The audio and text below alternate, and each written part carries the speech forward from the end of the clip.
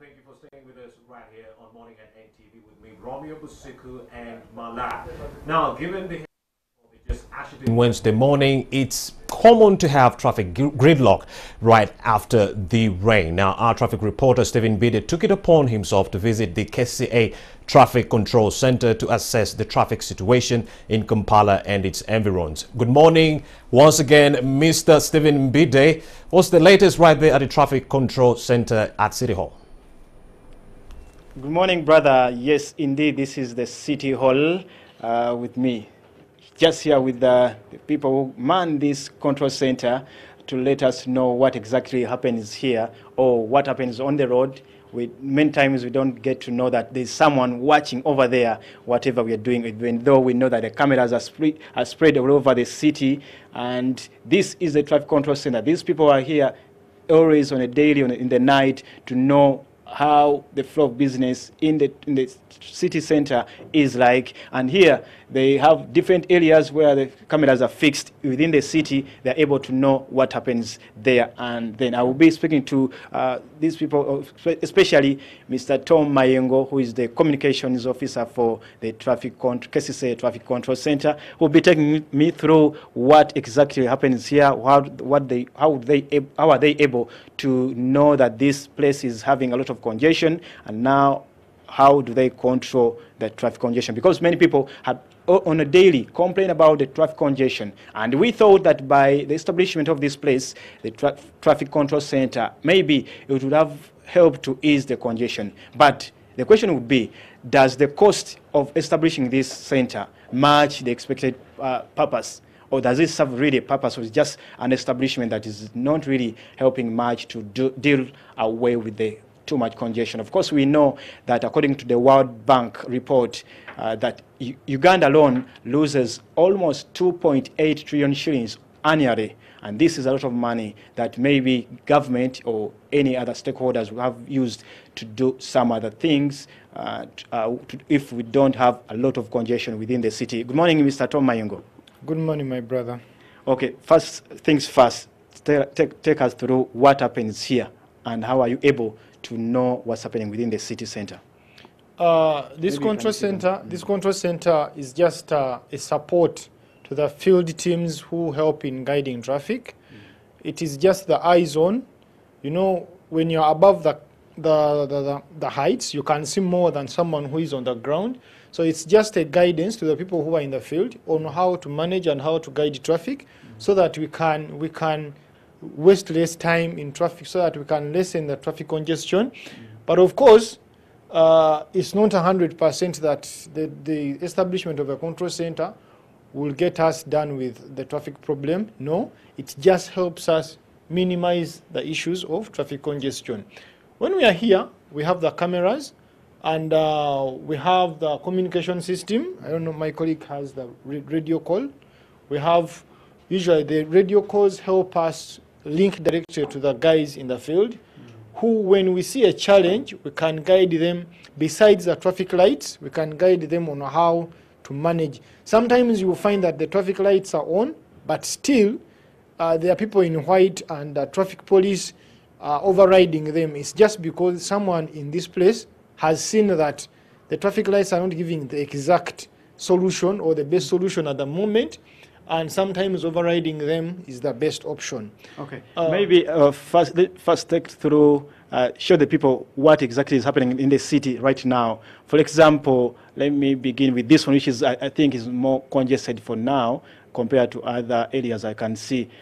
This should be, if I can guess, why you say, okay. Can see the flow of traffic coming from the direction of this should be from the roundabout at the from town. The other cars are coming from town. These ones are coming from Mambly, approaching town. As you can see, we have a number of challenges. Okay, at least we can see that with this system, we are able to. And now, what is this system you're talking about? The system guides us. This is actually the controls, the traffic controllers themselves. This is the system that manages the control center, the traffic controllers. And with this system, we are able to see the lights, the actual lights. When you see green, we are able to see this is a junction. You can We're see the still talking lights. about what you say. Yes, this is why you say. So you can see that right now we are having all red, and you will see that even besides having all red, people are still violating the lights. Because there is no traffic officer. Yes, but we don't need a traffic officer to obey lights. It's supposed to be our own discipline to obey lights so that we can benefit from them. We can see people coming from. When you're talking about people disobeying traffic regulations, I can see some coming from Naweru Road. Yes. Trying, especially border riders, just crossing, even when there are vehicles coming from the other side of Kalerwe. This is coming from the other side of Kawempe, From Naweru. Naweru. Yes. You can see now guys coming from Mamble have green, but they are entering a junction where people coming from Naweru. You can see this picture here. Yes. If you can see this picture here, where there is in the heart of the Waise, vehicles coming from whichever direction, there is no obeying the traffic regulations there. Yeah. So in such situations, we usually contact the guys on the road. Lucky enough, we have traffic officers. We have seen some of them moving around, and they are trying to help. They are trying to stop cars. Sometimes cars enter the junction and are not able to go out within their green time, and in so doing, they block other cars when they get their green. So the traffic officers, sometimes with our traffic wardens, help us around that. And this is some of the reason why we need this. Just having the traffic lights alone, just having the cameras is not enough. We need this support. We need to communicate to the ground. Okay, I know this center was established under the KIDIP Kampala Institution and Infrastructure Development Project. What was the cost for establishing this center? This center, maybe if I would request to correct you slightly, this center wasn't established entirely by the Kampala District Infrastructure Development Project under World Bank. This center has evolved from very many projects. It has evolved from a number of components. You find that, yes, some of the cameras are coming from the KIDIP projects. We have so far had 12 KIDIP junctions renovated and signalized with communication to the control center. We have JICA. JICA has renovated 4 junctions, and these are different fundings. We've had different components coming together to make it up. So when it comes to cost, it is very hard for someone to actually establish the actual cost of this, because the control center as it stands does not necessarily have a cost. It is just an evolution of different projects, and this is the end point of the when we renovate roads, when we renovate when we signalize the junction, we put communication, we put CCTV. Then at the end of it, we bring that communication to the control center. Okay. The only thing we can talk about are the screens and maybe the furniture and the computers, but the actual work is done at the road. Okay. The actual cost comes from, actually it's a project funded at roads level. This is just the end mile of it. Okay, I remember on 29th April, around the Chira Road police station, there was an accident that involved a Pioneer bus, taxis, and a long truck. So many people lost their lives and others were injured. I don't know, people were looking to establish where the problem come from. Was it the driver? What was the problem? But then, later on, we saw a video clip emerging up. Did it come from your center? Did it come from the police control center? Where did it emerge from? And then, this was one of the functions of these street cameras that we see, the CCTV cameras. How has this helped you maybe in curbing or arresting other road offenders, traffic offenders on the road? Because I see many people crisscrossing through the plantations or through the green belts. So how have you been able to use these CCTV cameras? And for example, for you who is watching there, you can see that clip there on your screen, that accident that happened on the 29th of April. How have these cameras helped you in other ways? Maybe to first put some facts correct. We don't know where the KIDIP came from. We cannot